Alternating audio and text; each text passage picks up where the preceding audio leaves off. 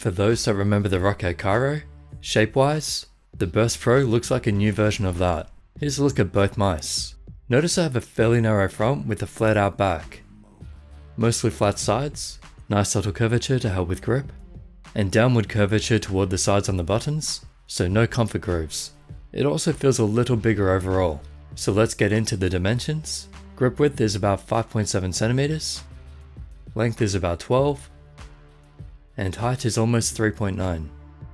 I think it's a good choice for 20 by 10 centimeter hands, but because it is thinner at the fingers, maybe even 9.5 centimeters. That's for claw and fingertip, but it's not bad in palm for hands under 18 centimeters. And here it is next to some other mice so you get an idea of the size. I'd say it's a good shape, not amazing or outstanding, but a solid safe shape. Should be good for a fair few people. But while the Kone had modular sides so you can choose if you want side buttons or not, the Burst has that beat in every other way. Starting with the weight, it's well balanced and only 68 grams. That gives it an expected weight ratio of almost 1:1, which is a good weight. For an explanation of the expected weight ratio, check the video link in the description.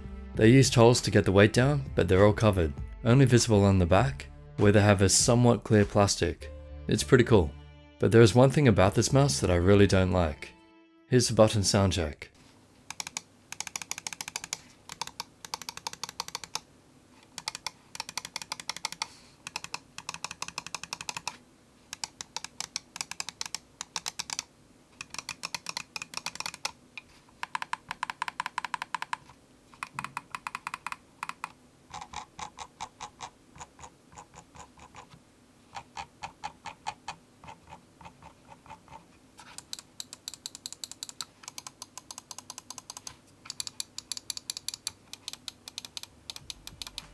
Yeah, those left and right clicks.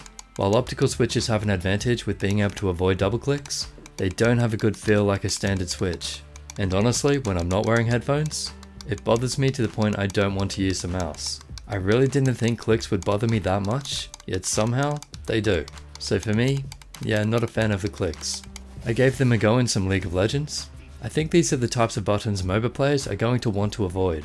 They're a bit too tight and it probably will strain you to click over a few hours. The buttons are fine in other ways though.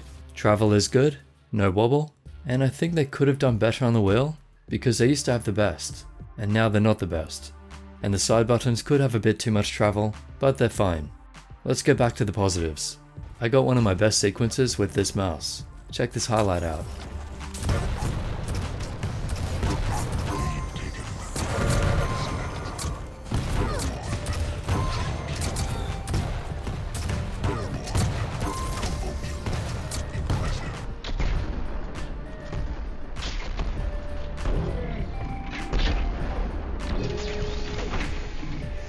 The combination of shape, weight and soft flexible cable make it a great mouse for first person shooters. I actually played quite well with it, despite being a bit too big for me. The sensor performance is solid, latency is low, and you have the usual Roccat software too, where you can change what the buttons do, set up macros, some color options, and of course change DPI steps. Can quickly mention it's mostly textured plastic, the sides being more textured than the top, which feels smooth. And that's about it. It's a solid mouse with great features, I'm just not really a fan of the buttons. And as always, it's personal preference, so see what you think. I enjoyed it, great entry into the top mice list by Roccat, not too much to critique, I just think they should work on the buttons more. Hope that helps, big thanks to Roccat for sending these out for a review, but as usual, all thoughts are my own. Links in the description if you want to help support what I do. Subscribe, like and share this video, and I'll catch you in the next.